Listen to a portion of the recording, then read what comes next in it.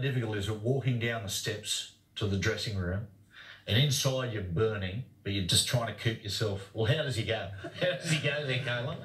He does pretty well. He has like a spurt, and it's just, and then he kind of just walks off and removes himself. I don't like to say too much when I'm not feeling so good after the game, because you generally you regret some of the things you say, don't you? Yeah, and you don't want to grab a player either. You know, I've tried some tricks over the years. We might talk about that later.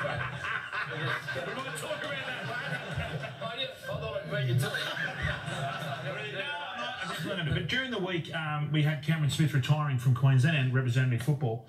This has gone unnoticed through the media. Now, people have been asking, there's been rumours abound saying, why did he retire? But I reckon it's got a lot to do with the big fella on the end here. Have a look at this. It was a couple of weeks ago on our show. Can we expect you to be playing in 2020?